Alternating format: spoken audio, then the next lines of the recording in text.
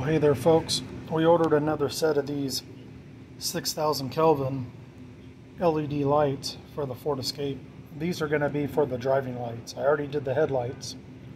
These will be for the driving lights. One thing I wanted to mention and show is that when I installed the headlights, they work great, they light up the road, everything's great about them, except for the one thing that sometimes happens when you introduce LEDs to a vehicle. And that is I had a lot more interference with the stereo, even the factory AM/FM stereo. You know, it's not going to affect it if you have a USB drive in there or you're listening on your phone or your iPod or Bluetooth. But if you're listening to over the air, AM or FM, it does definitely disturb the broadcast, I'd say by about 50%. If you're in a city and you have a real strong broadcast, you're probably okay. But where I am, I'm like 35 miles away from the broadcast station with some mountains in between, and it was just a deal killer with these LEDs. So I put some ferrite chokes on them, and I'm going to show you on these here.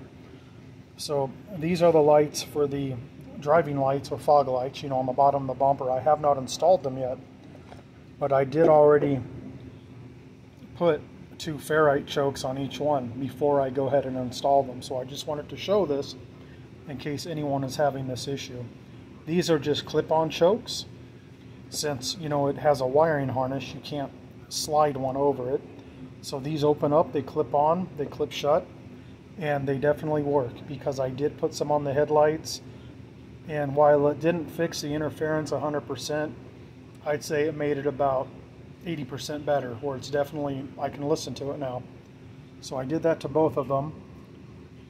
I decided to put 2 chokes on these LEDs for the driving lights. I only put one on the headlights. I'm going to install an extra one tonight.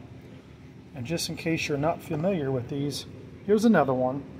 It's a larger one, but I'll show you how they work. Might be kind of tricky with one hand.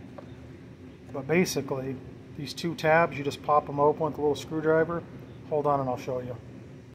So here you go. They just open up like a clamshell. You have a piece of ferrite on each side.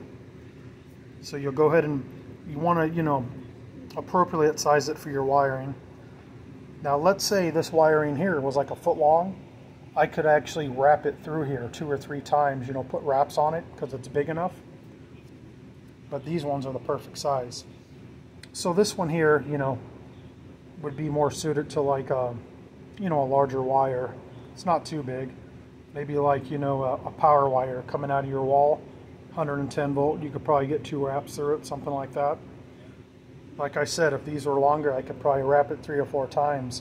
And the more you wrap them, the more of that radio interference you're going to get out of them. But 2 of these should be sufficient. So I just want to show that. That's a little tip.